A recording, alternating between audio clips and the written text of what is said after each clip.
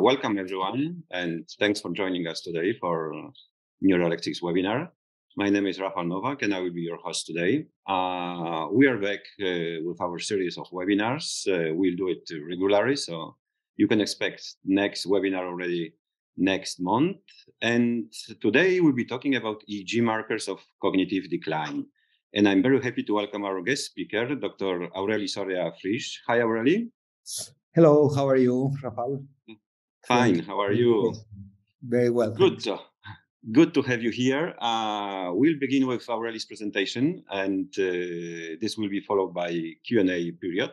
So please feel free to submit your questions at any time using Q&A tool. Please remember to use chat for technical on other issue and use Q&A tools for questions. So please let me quickly introduce our speaker. Dr. Aureli Soria-Frisch holds a PhD from the Technical University of Berlin.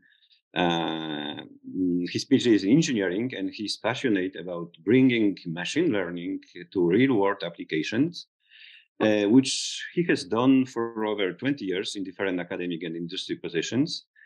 He currently focuses on the use of artificial intelligence to transform the manner in which neuroimaging data, and especially EEG, are used in clinical domain. So obviously, a lot of shared interest with us here at Neuroelectrics. Welcome, Aureli, all yours. I can see that you are ready with the presentation already.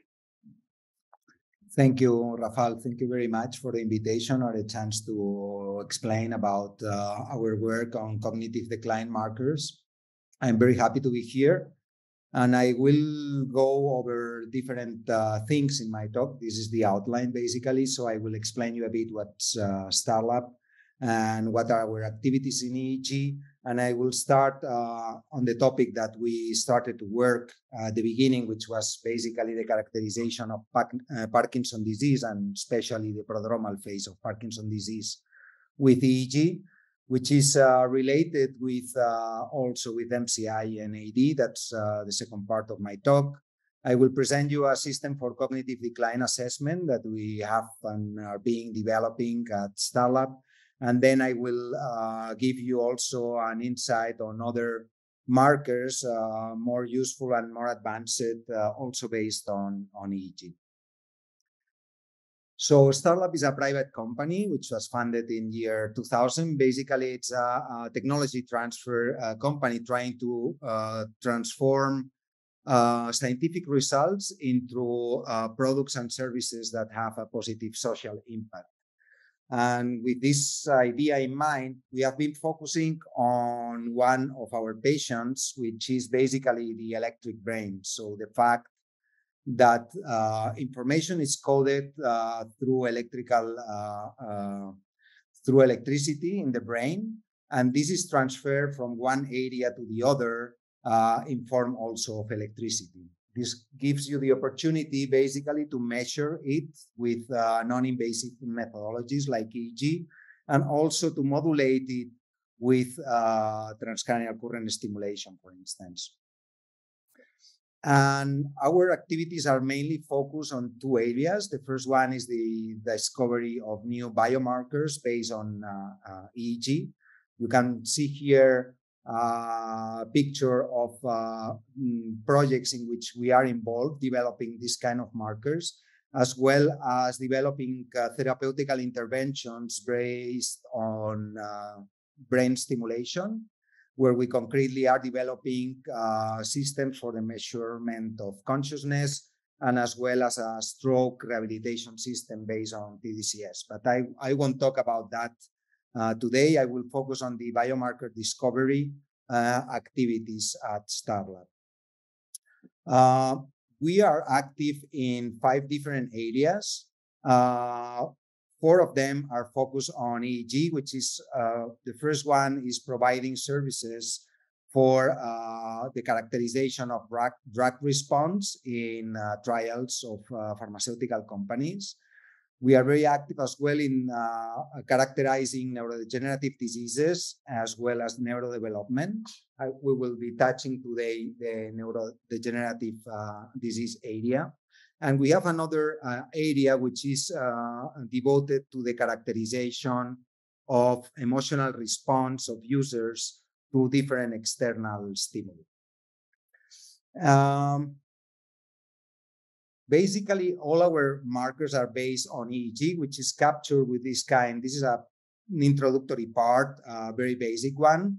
EEG is captured with this kind of devices. So, basically, each of these electrodes is capturing one signal that varies over time. So you can see here a recording of 8 different electrodes and how it's the variance over time of these different time signals. A usual way of analyzing this kind of signals, they are very similar to what you would see in audio signals, not in terms of frequency, but in terms of their evolution over time. And as you do in audio signals, you basically use this kind of equalizers that allows you to measure and modulate the different rhythms and the different frequency bands of your music. So in the same sense, EEG has also these frequency bands, these different rhythms that receive different names, which are very well established: delta, theta, alpha, beta, and gamma. And basically, they are characterizing different intervals in the frequency domain. And the most basic markers are based on the combination of the power as measured in these different bands. And now I will start the part of the different biomarkers we have developed in the past and we are developing nowadays. The first activity we were involved was in a project for the Michael J. Fox Foundation, where we were trying to characterize activity of subjects which suffer from a disease, a sleep disease, that it's called REM behavior disorder. So this person in the video is suffering from this REM behavior disorder, and basically these people do not have muscle inhibition while they are on REM stage in sleep. So they are basically acting their dreams. So this person is completely asleep, but it's acting as if he would be awake. And this is a disease that appears at the age more or less of 60 years old, and that it implies a certain risk of developing later on either a neurodegenerative disease like Parkinson's disease or any type of dementia like dementia with Lewy bodies. This happens in 30 and 30% of the cases respectively. And 50% of these subjects remain RBD at the in average 8 years later. So 8 years is the time where this disease develops into the neurodegenerative disease. So our idea at Starlab was trying to look into markers that of EEG that was acquired at the time where the subjects were just diagnosed with REM behavior disorder, and looking if we could find any markers that could be predictive of the neurodegeneration. And basically, this is something that has been already reported in the literature. So this is a paper from Fantini and colleagues from 2003. And basically what you can observe is an increase in the slow rhythms, in the low frequency rhythms, like the theta rhythms in the frontal and in the temporal part, which is significant increase with respect to the rhythm in the healthy controls. So you have much more power in low frequency bands than healthy controls. And on the other hand, so in the high frequencies, healthy controls show more power, like in the beta band, show more power than subjects which are diagnosed with RBD. And this is something that has been reproduced, for instance, in this paper of Idanzo and colleagues in 2010. So again, so they found increased power in delta, theta, alpha band in the central electrodes, increase in MCI, this is the group in white, with respect to RBD and RBD again, so increase levels of power with respect to healthy controls. And on the other hand, in large frequency bands like the beta band, they show that healthy controls have larger power than RBD patients. And so basically, we were analyzing a data set of EEG while subjects were at the stage of having RBD, but we had already the follow-up 8 years later. And 8 years before the diagnosis of Parkinson's disease or dementia of Lewy bodies, we could observe a significant difference in the power spectrum. So you find here power in the y-axis, while in the x-axis you find frequency. And here you see the very typical increase in the alpha band when you close the eyes. And you see here the different groups. In blue, you have the group of dementia with Lewy bodies. In green, you have the group of Parkinson's disease. And then you have the groups suffering from RBD, and then the healthy control inside. And basically, you could observe already 8 years before the neurodegenerative disease was diagnosed, or the dementia with Lewy bodies, that there was a significant difference in terms of power. We have found this in a group of 100 patients. And basically here, what you see is this power increase and a decrease of power in the higher frequency bands. And you can see here some of the details of the processing that we have to done in order to find out these differences. This again, another study also with the same group of patients, dementia with Lewy bodies in blue again, the Parkinson's disease, RBD group, and the last one is the healthy control. And you can find, again, in a group of 200 patients that there are significant differences already before 8 years before the Parkinson's disease is diagnosed. This is a particular electrode. You can find also synchronization measures that offer also a discriminative power between different groups. And this is what you can see here. This is the coherence. This is a particular synchronization measure. And this is what you can observe in the different frequency bands. And again, you can see when averaging over different electrodes, significant differences in coherence in the group of RBD with respect to the group that suffers neurodegeneration 8 years later. You basically analyze this by averaging the power in the different bands.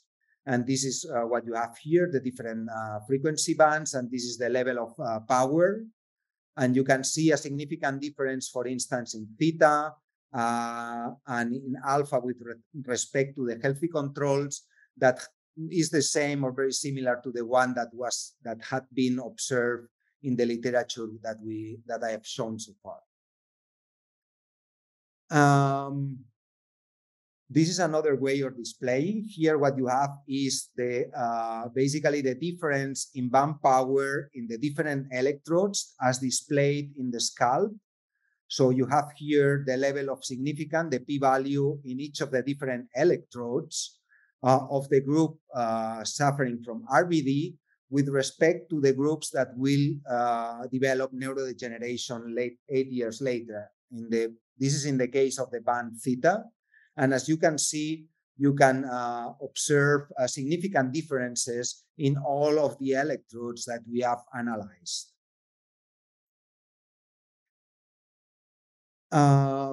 This is another kind of visualization. If you focus on the power spectral response, which is this response that you have here on the right, and you look at the frequency in which this peak of frequency appears and characterize this frequency, this is what you can display here for the different groups. This is a healthy control group. This is the RBD, the PD, and the dementia with Lewy bodies. And here you have in colors the value of the frequency at which this spectral response presents a peak. And basically in the healthy controls, this peak is in larger frequencies than the one that can be observed, for instance, in dementia with Lewy bodies. So this is process of the peak of the alpha frequency going to slower frequencies is denoted as slowing of the EEG. And so far, I have been presenting results for Parkinson's disease, but interestingly enough, this is something that you can observe as well in MCI and Alzheimer's disease patients.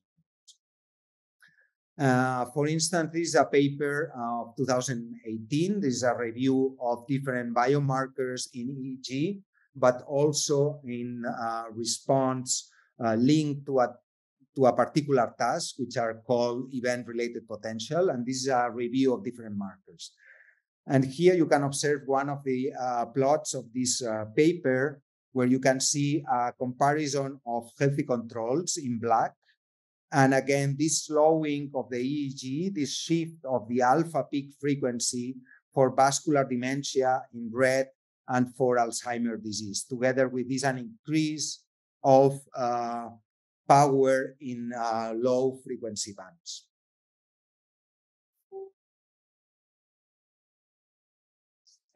This has been also reported in another interesting study by Mehdadi and colleagues of 2021. One interesting plot is here, this one, which basically offers an interesting rationale for using EEG biomarkers in the context of cognitive decline.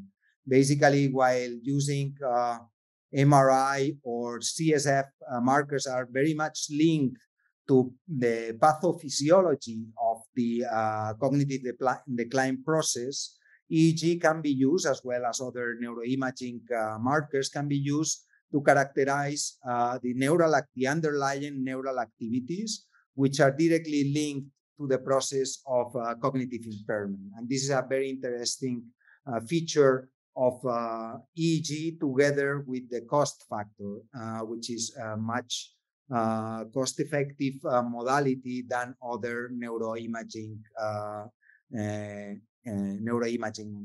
data modalities.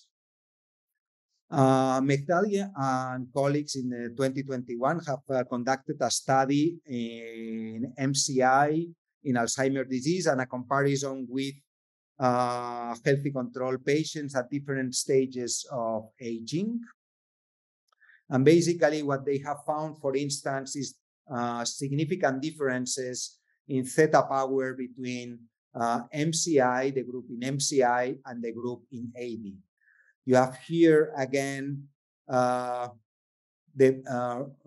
relative power in theta, the different groups.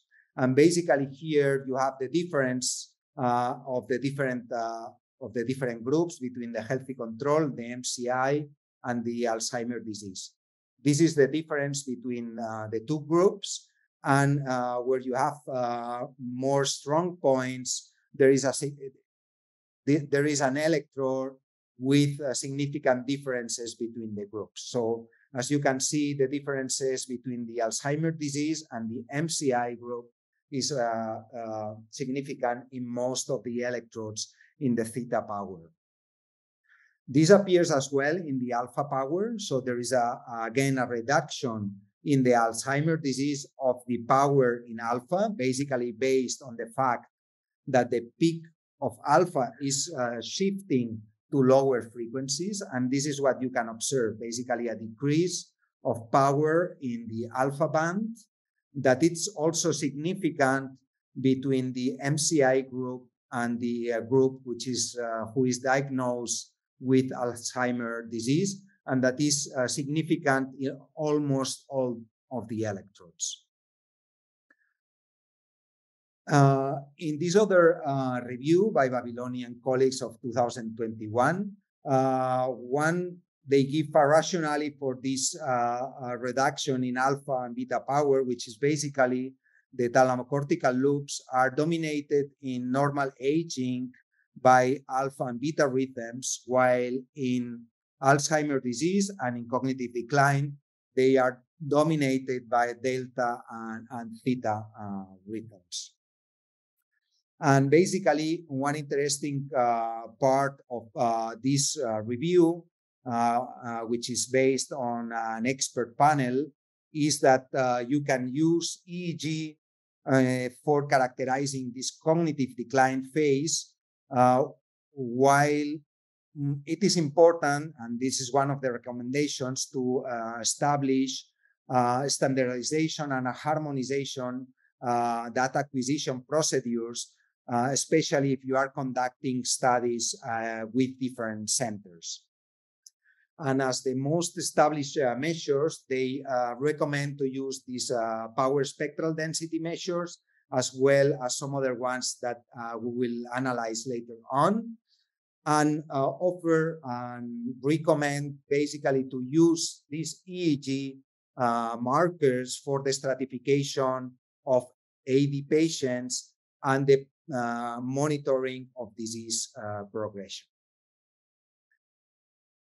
So basically, in this review, as well as in the review that we have seen before of Howard and colleagues of 2018, they basically propose to use a ratio of power between the slow rhythms, the delta and the theta bands, with respect to the alpha and beta bands, so which is called and received the name of slow to fast ratio. It's a ratio of different frequencies. This has been proposed in these two review papers, as well as some other ratio, like the ratio between the theta power and the alpha power, which counts with several papers where they propose to use this ratio just between the rhythms in the theta band and the alpha band. This ratio is basically trying to characterize this shifting of the alpha peak towards the slow rhythms in the frequency spectrum. This has been, for instance, proposed in the paper by Mehdadi. Another marker that has been proposed in the literature with several papers, I'm mentioning here 3 different papers. The already mentioned one by Mehdadi is the so-called peak alpha frequency, which is basically the frequency in which you can observe the alpha frequency peak, or the most prominent peak in the spectrum. So you can see here again the spectrum, frequency, and the amplitude. And you can see here the cognitive decline group with respect to the healthy aging, which is in blue. And you can see the shifting. And if you compute at which frequency this peak appears, you can find significant differences between the AD at early stage and the healthy controls in normal aging. This has been analyzed as well in the already mentioned paper by Mehdadi, with significant differences between MCI and AD, but also with some effects of aging. These 3 different groups of healthy controls are groups of different ages, and you can find also an effect of regular and normal aging that affects this peak alpha frequency. So with this background, we have been developing at Starlab a tool that can be used by clinicians and other interested personnel in order to characterize the cognitive decline process. So as you may know, this is an interesting paper by Sabak and colleagues from 2020. There is a need for early detection of mild cognitive impairment that would be especially useful in primary healthcare. So there are no effective and side effect-free early diagnosis tools for conducting this cognitive decline detection. There is a large heterogeneity among patients. As you will see, there are different trajectories of cognitive decline, and regular cognitive testing takes approximately 2 hours to have a complete characterization of the cognitive decline. So our idea is if we can use EEG to characterize this process of cognitive decline. So we are developing within one of our European projects a tool for pre-processing data, extracting different features and offering this in form of a report to clinicians that want to use this tool for facilitating decision making. And we have integrated in this tool these different ratios that I was commenting so far, the slow to fast ratio, the theta to alpha ratio, and the peak alpha frequency. And we offer these different markers in a reporting after validating. And I'm presenting here the process of validation of these markers that we have conducted. And this is something we have conducted with two different data sets. The first one data set is including only subjects in healthy aging, which is a paper describing a database that it's called Lemon dataset that was published in 2019. It includes not only people in healthy aging, but also in other ages. And in the case of aging, it includes more or less like 70 different subjects. And it includes 16 blocks of 1 minute interleaf, eyes open and eyes closed resting state. The other data set that we are using is this of Mehdadi 2021, which includes more or less 150 subjects with normal healthy aging, but as well pathological aging, including minimal cognitive impairment, as well as Alzheimer's disease. And this is what we have found. You see here the particular marker, in this case, the peak alpha frequency in the parieto-occipital area. And you see here the value of the peak alpha frequency in the Lemon dataset. This is for males and for females. There are small differences, although they are not significant. What they are significant is to distinguish, and these are, this is the group of the Lemon dataset, and this is the different analysis of the Mehdadi dataset. So these are the healthy controls in the Mehdadi dataset, and this is the MCI group and the AD group. And here you have the different distributions of the different groups. And basically what you can find is significant differences to distinguish the healthy control group with respect to the group of MCI and Alzheimer's disease patients. In the case of the theta alpha ratio, we have validated this as well in the parietal area, and we have found very clear differences between the markers in the healthy control of both data sets. This is the first data set, this is the second data set. This is the group of MCI in the Mehdadi data set, and they all together present very clear differences with the group of Alzheimer's disease in the Mehdadi data set.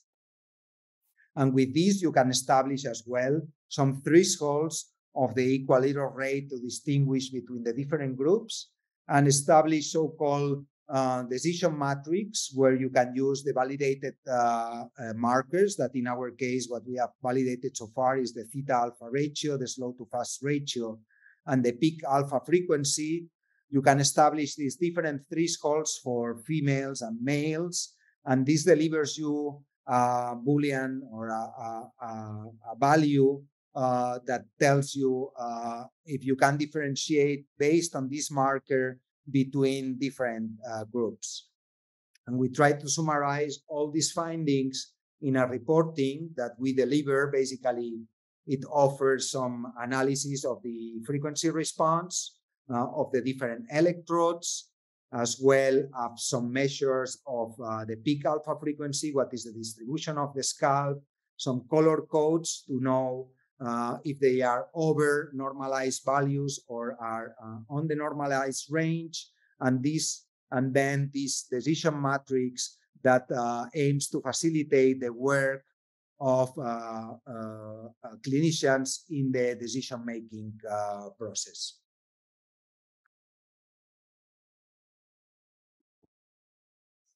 And now, so far, all the markers that have to do with slowing, these are not so much very innovative markers. I'm trying to find out or to give an insight on other markers that are also appearing in the literature.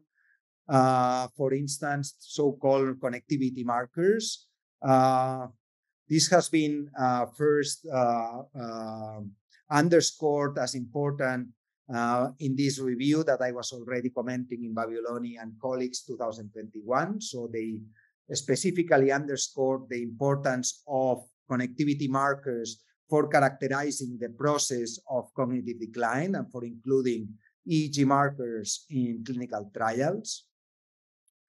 This has been also underscored in another paper by Maestro and colleagues of 2021.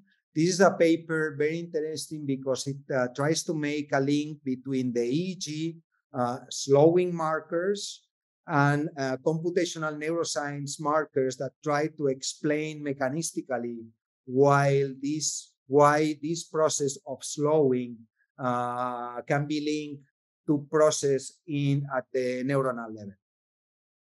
And this affects not only the power spectral response, as we were seeing with this slowing, but also this connectivity between different parts of the brain. This is what you see here. This is the different electrodes in the EEG. This is a process of reduction of synchronicity, and this is an increase of synchronization between the different areas, which has been here plotted in red. And as you can see, in the different areas of cognitive decline from the preclinical phase, when the subjects are at healthy aging stage, in the prodromal phase of Alzheimer's disease, which includes subjective cognitive decline as well as MCI stages, and then in the dementia stages. You can characterize this evolution in the stage with, on the one hand, as an increase of synchronization in very particular areas, mostly frontal areas, but it's combined as well from the prodromal phase with a decrease also from synchronization that it's generalized in the dementia phase. And I recommend you to read this paper because I think it's a very, very interesting link between the EEG biomarkers and the different mechanisms neuronal level. This is basically this evolution of synchronization measure, this decrease in the dementia phase of synchronization is what has been observed, for instance, in the paper by Mehdadi and colleagues that I was already commenting before.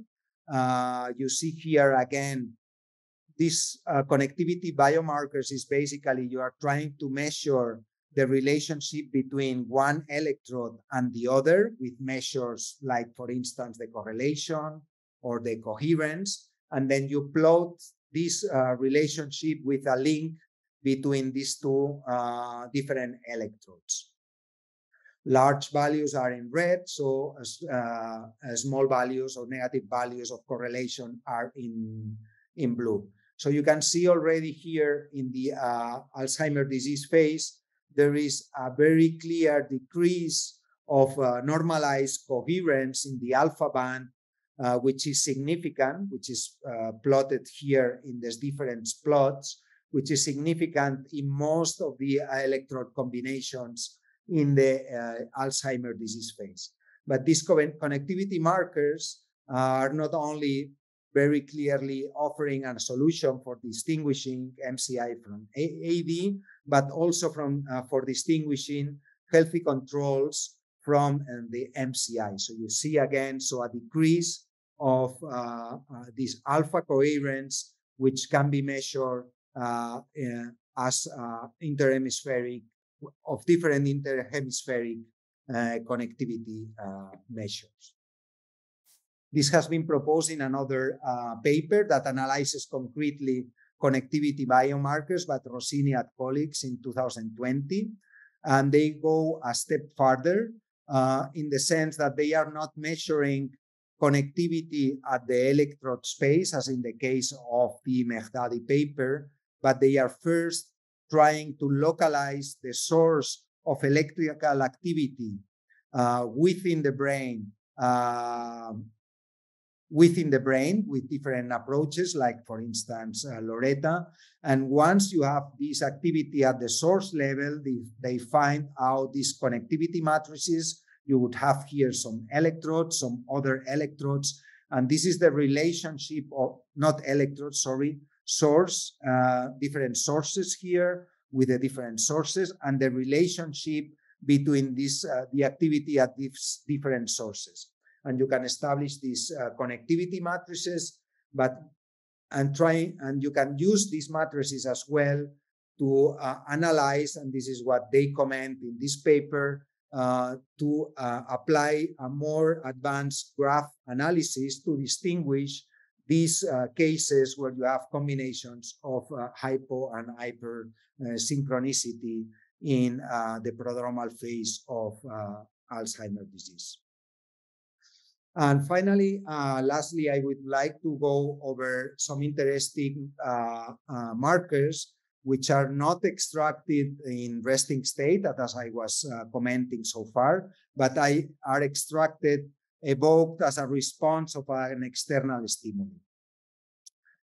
In the preclinical phase, for instance, in mice, it has been shown that there is a reduction. You show here, so again, the power intensity, this is the frequency.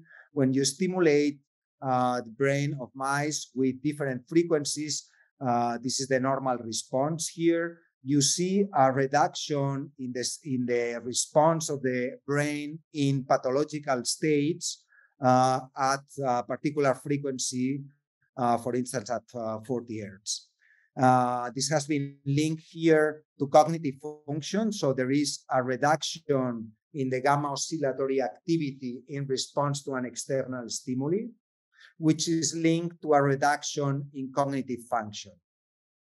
And this is why some groups, like in this paper by Martorell and colleagues in 2019, are trying to apply this principle by stimulating with audio and light, and trying to revert this reduction in response at 40 hertz and response as well. So, and trying to mitigate the effect of the pathophysiology.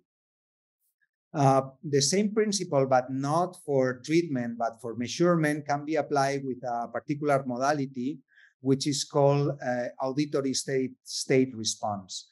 And we have been testing this in a group of Down syndrome that, as you may know, it's linked to Alzheimer's disease. In a group of 48 subjects, have healthy controls and have diagnosed of Down syndrome. So we are working with within a clinical trial of the Aelis Pharma, which are working in a treatment for cognitive improvement in Down syndrome with a particular drug treatment. Here, what we apply is an auditory stimulation, which it's applied for 500 milliseconds with a train of different clicks, with an interval of 750 milliseconds of silence between different pulse interval. And basically, the brain is answering to this external stimulation with, in normal conditions, it's answering with a rhythm with an increase of power at the same 40 hertz rhythm. And this is what we have observed in healthy controls. This is what you see here at particular electrodes in the midline, in the frontal, central, and the parietal part. This is the response of the healthy controls in the different frequency bands. And this is the response of the brain in time when averaged over different trials, while the stimulation is starting at 0. So when you apply the same auditory stimulation in Down syndrome, what you see is a clear reduction of this response of 40 hertz. And you can basically average in this low gamma band this measure of intertrial coherence and plot it in this other plot. Basically, you see here the intertrial coherence, which is basically the synchronization between different epochs of stimulation between one trial and the others. And by averaging this over time, you find this response of the brain in healthy controls, what you have in blue, and in Down syndrome that you have in orange. So basically, you see a clear increase of interclavian coherence in healthy control, which is not present in patients who has been diagnosed with Down syndrome. And by averaging, you find out very clear and significant differences between healthy controls and Down syndrome. And we think this is a very interesting biomarker, not in resting state, but as an evoked response that can be used as well to characterize the prodromal phase of cognitive decline. And of course, this is not an individual effort. This is a group effort of the different people of the Neuroscience Business Unit at Starlab. And I'm very happy to lead the group. I'm also very happy to be here today and to answer any questions that you may have. Thank you very much. Thank you very much, Aureli. Thanks for the great presentation. Actually, we have many questions for you. Actually, we have more than 250 attendees actually right now with over 50 questions already. So we'll go through some of them as we don't have time for all of them. And I would start with a question from Vanya. As you know, there are many conditions and diseases that can show non-specific slowing on the EEG. So diagnosing Alzheimer's disease or MCI purely on EEG might be challenging. How do you propose to overcome this? To have this, having the information only based on EEG, or do you propose to use this like the multimodal approach and solve the problem of the biomarkers in this way? Yeah, so that's why I was mentioning, and I find also very interesting the approach that it's described in the Maestu and colleagues paper of 2021, where they combine not only EEG, but also they offer some mechanistic explanations of why this slowing of the EEG is happening in the concrete case of the Alzheimer's disease. So I think this is an interesting way to go. So to combine EEG with computational neuroscience models of the processes underlying the slowing of the EEG. And as well, I think it's interesting as a tool of differential diagnosis when you have already a specific question to be answered. Okay, thank you.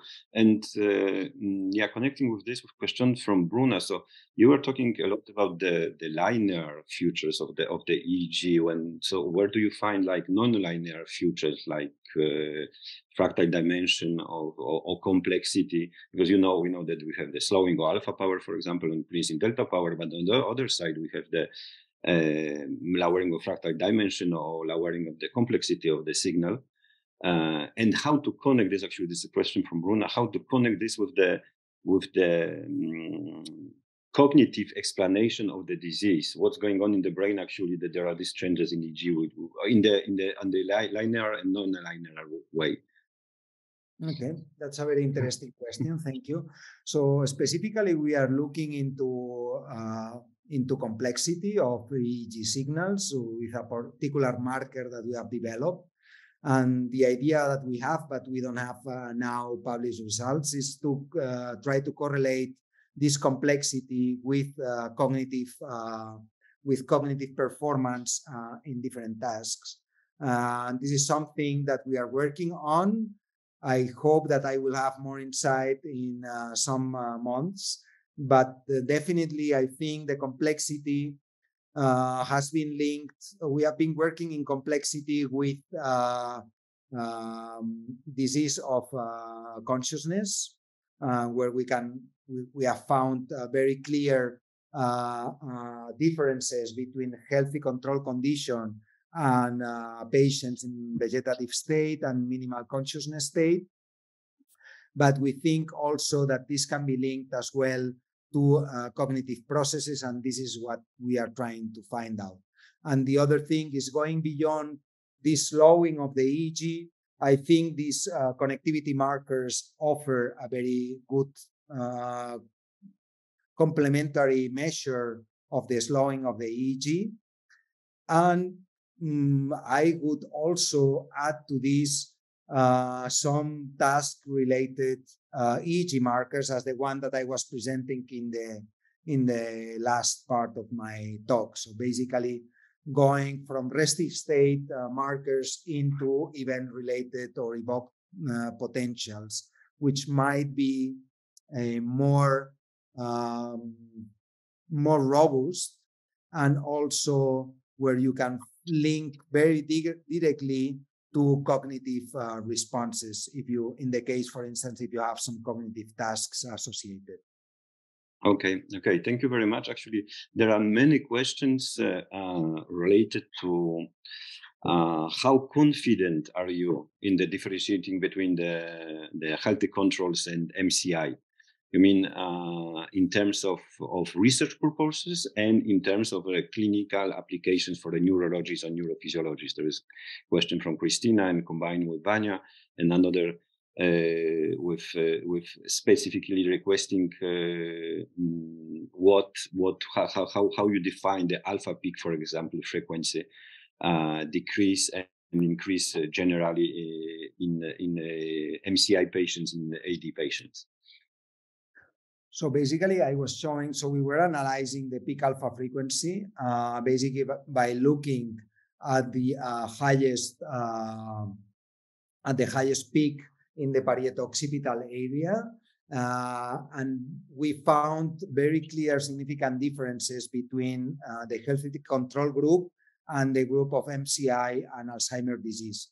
And this has been also already shown in the Meghdadi paper very clearly. To distinguish in this case. So we can offer this as a clear differences, and we found very clear statistical differences that we are about to publish in the next month. So in terms of the threshold, when you can distinguish between the healthy aging and like MCI, is the statistical difference that what you are explaining. This will be that clinicians would use in the clinical practice based on EEG. Yeah, so we are trying to find out from the two distributions of the peak alpha frequency for the healthy controls in the different data sets we have analyzed, and the distribution of the groups of MCI and AD.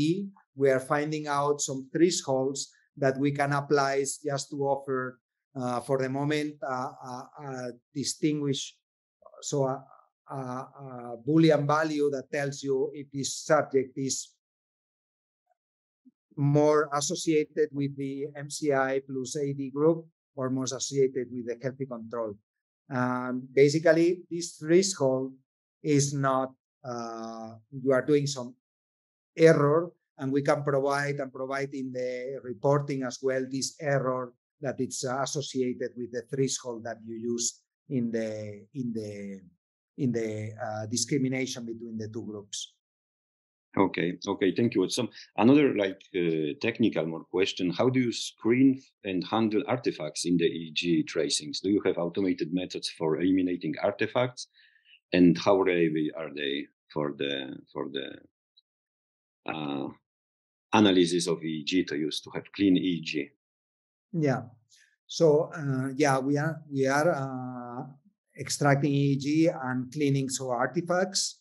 There are very different pipelines that have been published in the literature. So not only for EEG in lab conditions, but there are also toolkits that allow as well to clean the EEG in out of the lab conditions, which is a very interesting also way of applying.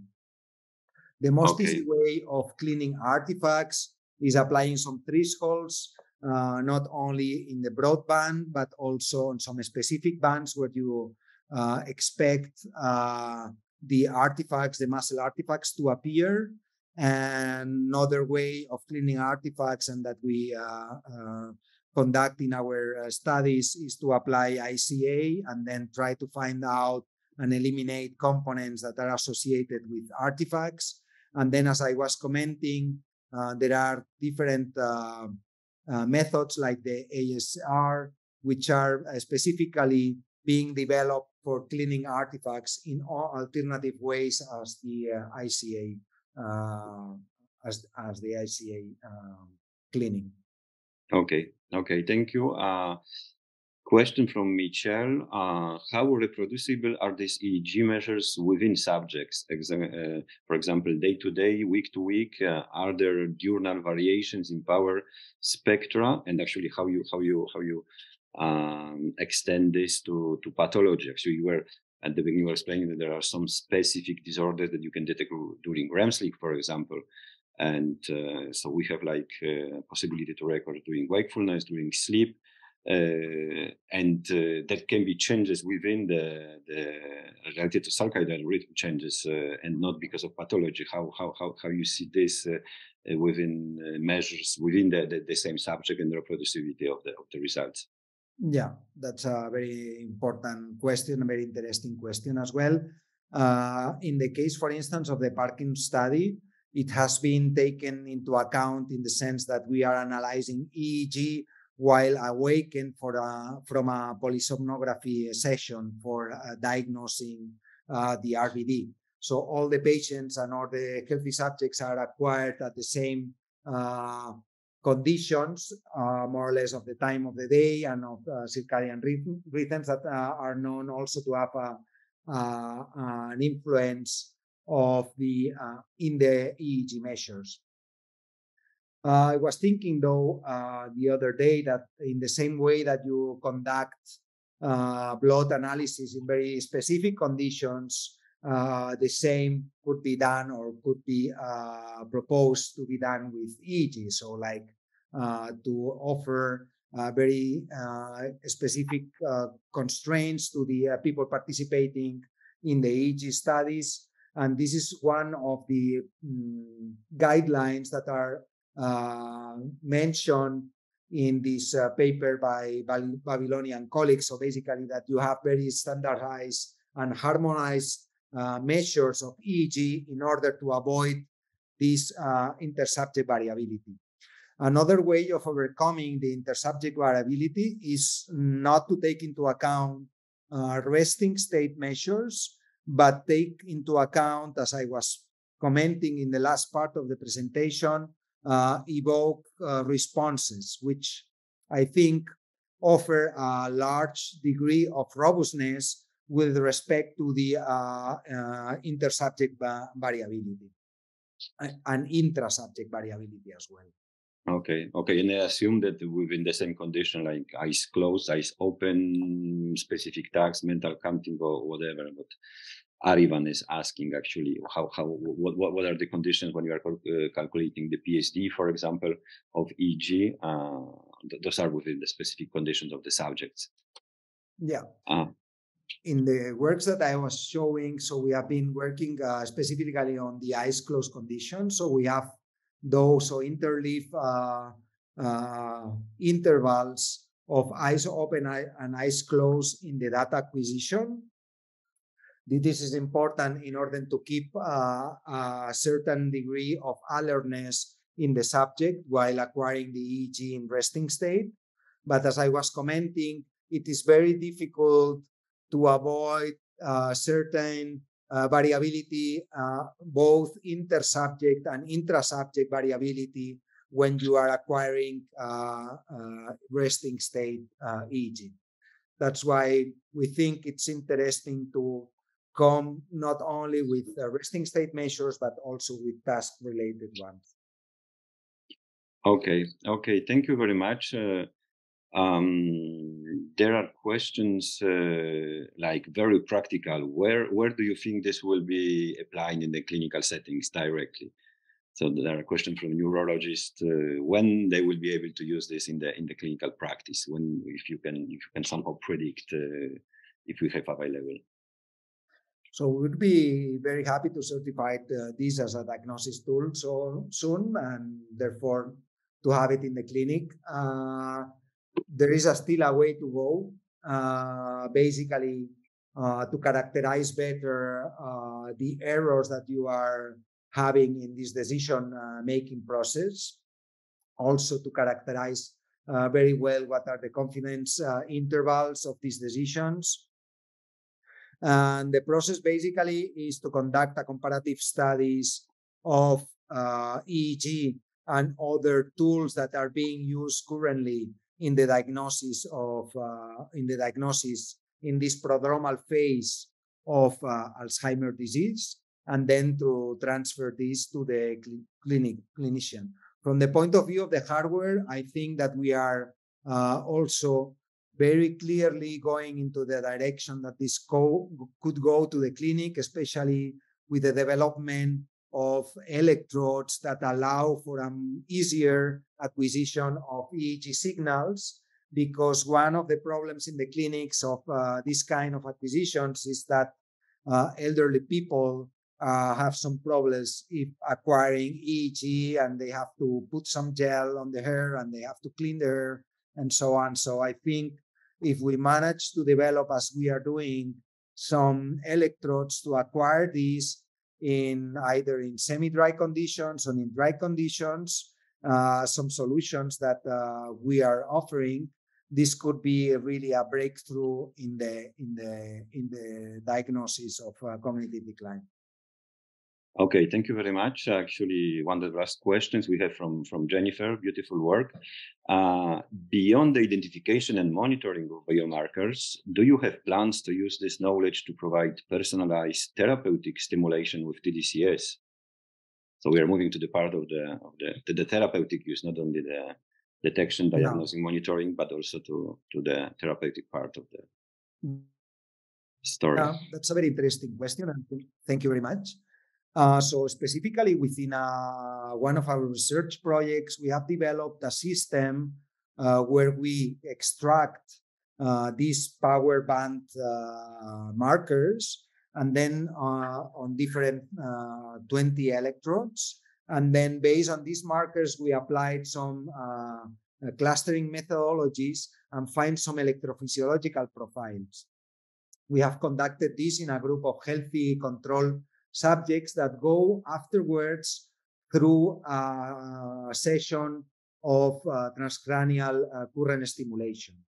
And interestingly, what we have seen is that the subgroups of subjects that show an atypical response, also a slowing of the EEG, although they are healthy controls, but they show a clear slowing of the EEG. These particular subgroups show a response in the TDCS intervention that other subgroups do not show. And you can find a paper. If you send me an email, I can send you a bioRxiv paper that we have already published and that we are about to submit to a peer-reviewed journal. And so I think definitely this is a very interesting domain of research, basically because there is a very clear link between the EEG measures and the application of transcranial current stimulation, not only from the point of view of the of the biophysical characteristics of the brain, but also from the point of view of the hardware that you can use for acquire EEG and TCS. Okay, thank you very much, Aureli. We're running out of time, so we have still many questions to answer. Can our attendees contact you somehow, and you'll be providing an answer? Yeah, I will share my email here. That's my email. You can. Okay. I'm very happy to receive any feedback from the workshop and any interest that you may have on the markers and any other question that you may have on the content of the presentation. Okay, we will collect our questions that we couldn't answer during this session, and we'll provide to you. But if anyone has some additional question, please contact Aureli directly, and we'll be happy to answer. Thank you very much, Aureli, for the presentation. Thanks for your time, and thanks everyone for questions. I also want to thank everybody for joining us today. And I hope you will join us again for the next webinars. Actually, on December 15, we'll have with us Professor Kim Shapiro from the University of Birmingham, who will be talking about combined working memory training and transcranial electrical stimulation. So something that it's directly connected to the topic we are talking about today. So please join us for the next webinar. You will find the information on our webpage.